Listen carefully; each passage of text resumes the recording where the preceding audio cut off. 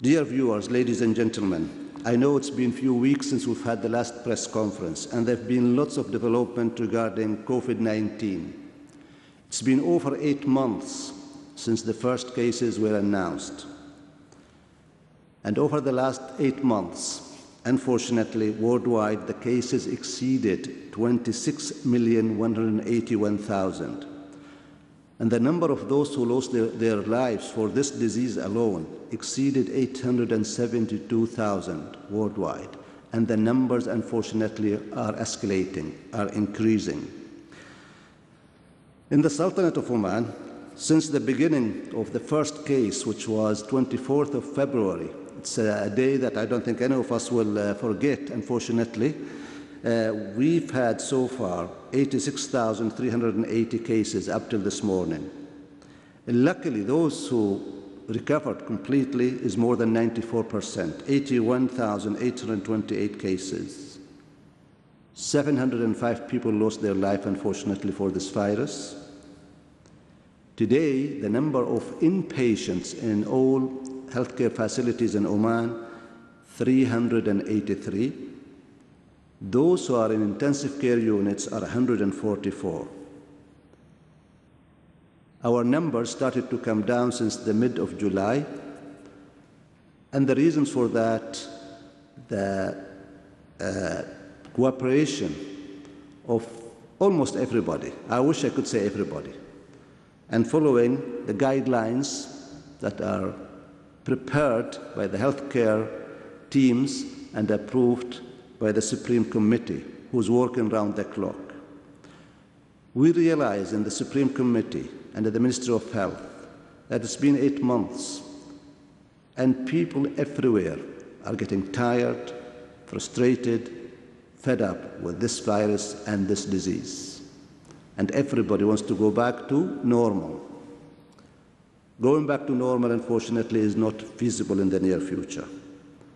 But going back to semi-normal and resuming activities is possible. It's possible if all of us did what we can do to prevent further spread of this virus. We've started several months ago easing the restrictions on businesses, activities, working places. This is done gradually and cautiously. But we are worried that unless everybody keep the physical distance, wear the mask when appropriate and also wear it appropriately, continue the hand hygiene, continue the respiratory etiquettes, coughing and sneezing if you don't have tissues in the elbows, this virus would love to spread to more people. And it can do if we don't do the above. Avoid the 3 C's, as WHO always keeps saying. Crowded places, closed places, close contacts. Avoid these 3 and you will help us to combat this virus. There is, of course, news about vaccines, and everybody is eager to hear what's happening and where are we. I wish I could have a date or an answer. But the good news is that there have been lots of cooperation internationally. And over 150, 60 companies are in the process of making vaccines. How many of them will reach the market? Nobody knows, but at least we know nine of them are in stage 3 or level 3 of clinical trials. Usually, making a vaccine takes at least 8 to 10 years. But with this virus, and thanks to all the scientists worldwide who worked together, collaborated, and also because this virus, it's from a group which we had the first pandemic or SARS-CoV-1, SARS in 2003, and then MERS in 2013. So the companies were already in the process of trying to find a vaccine.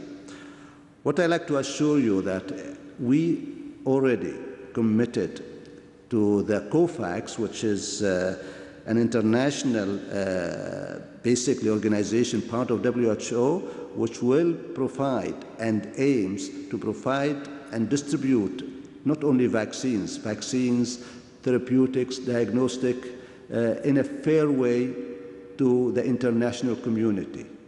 There were over 175 countries already members or part of this coalition, and Oman is one of them. And we did already reserve what was allowed to buy through COVAX. And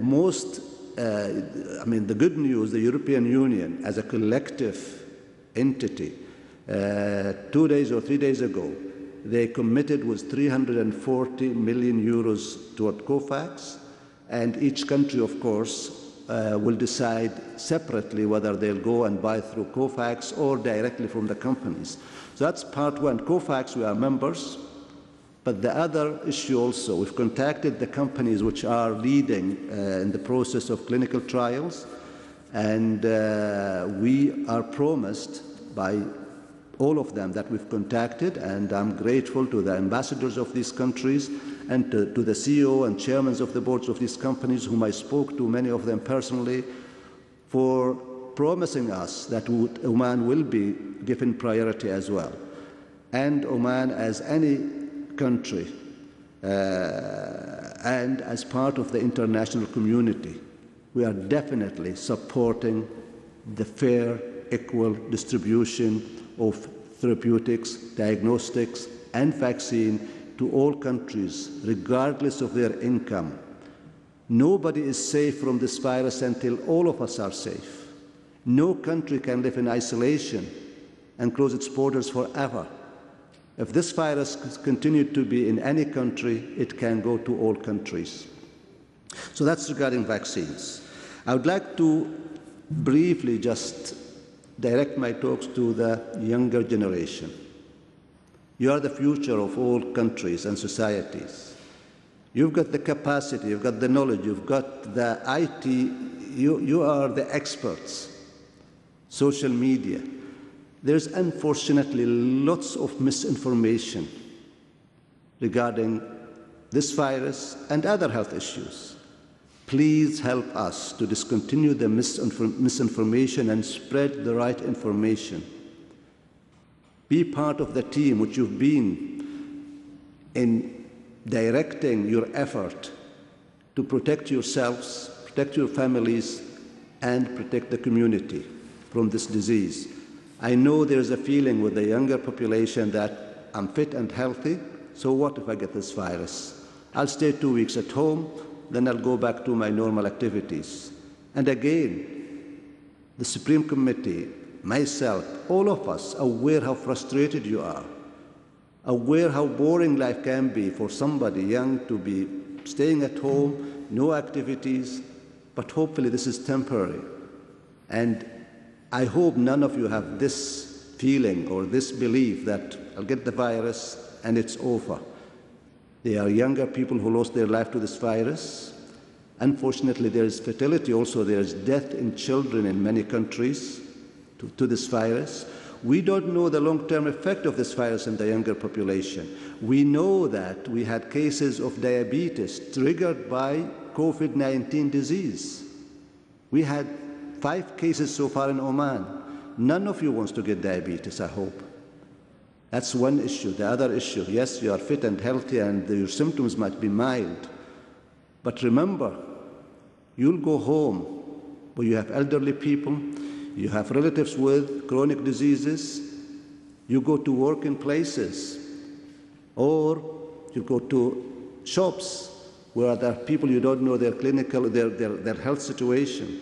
You don't want to have that burden in your shoulder that you spread this disease to somebody who might end up in intensive care unit somewhere or, God forbid, end up dead.